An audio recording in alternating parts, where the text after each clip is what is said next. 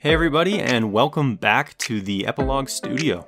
Today we're going to take a look at laser engraving some MDF and some acrylic to make a couple of stamps for debossing leather. We already have some pre-cut leather patches, we just need to engrave and cut some stamps to go with them.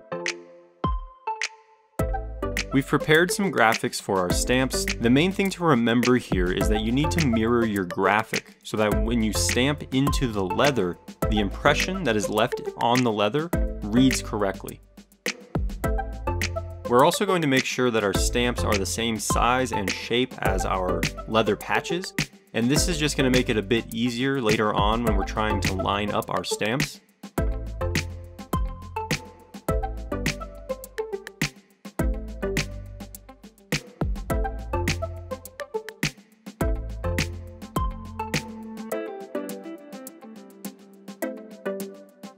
We're engraving into a piece of MDF and a piece of clear acrylic.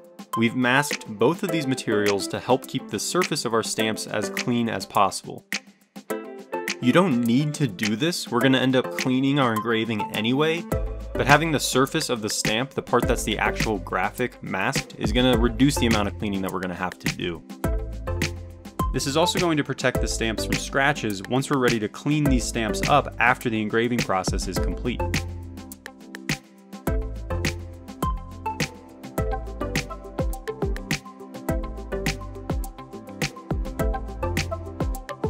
Once the engraving is complete, we're actually going to print this graphic a second time. We're going to do this because we want to achieve a bit more depth to our engraving. We want to make sure that the surface of our stamp, the actual graphic that will be debossing into the leather, is far enough away from the back of the stamp so that when we do press this into the leather, the back of the stamp won't also leave an impression.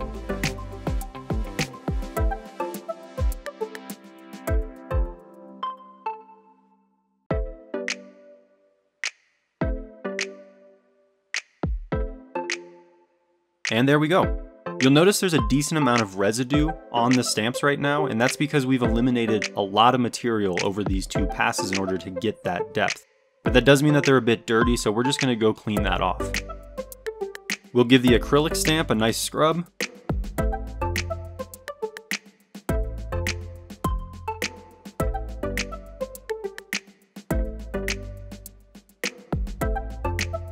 And then we'll do the same for the MDF.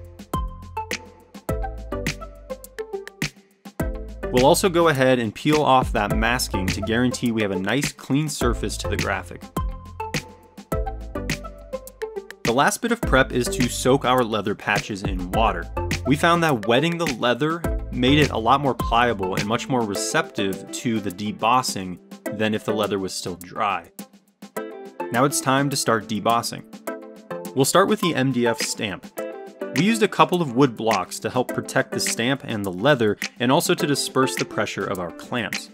You could also use a vise or a hydraulic press, or really anything that will let you apply a decent amount of pressure for a brief but sustained period of time.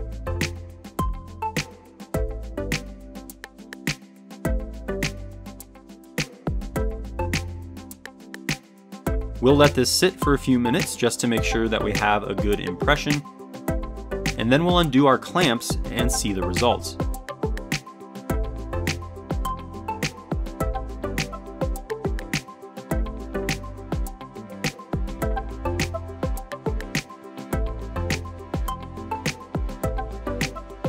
As you can see, we ended up with a really nice, deep impression on our leather patch.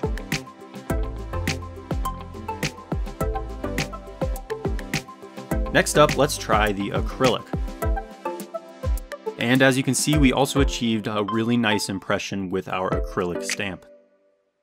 Acrylic is certainly the more expensive option here, and we didn't see a huge difference in the results compared to the MDF, so you're probably okay to go with a cheaper material. But one benefit of the acrylic is that since we used a clear acrylic, we can see through the graphic. This made placing and aligning our graphic onto our leather patch a lot easier. In this case, our stamp was the same size and shape as our patch, so aligning them wasn't too much of a challenge to begin with, but it's just something to keep in mind depending on what materials and what products you might be working with. We're also going to use a coat of leather conditioner for our patches to help finish them off a bit and to give a little bit more contrast to the debossing. So we used MDF and acrylic for our stamps, but there are plenty of other materials out there that you could use. You could use Delrin or hardwood, or even metal if you're working with a fiber laser. Of course, you could always engrave directly into the leather with your laser, but this debossing technique is just another cool way to use your laser to achieve a different look. Thanks for joining us for this project, everybody. We hope you enjoyed it. We'll see you next time.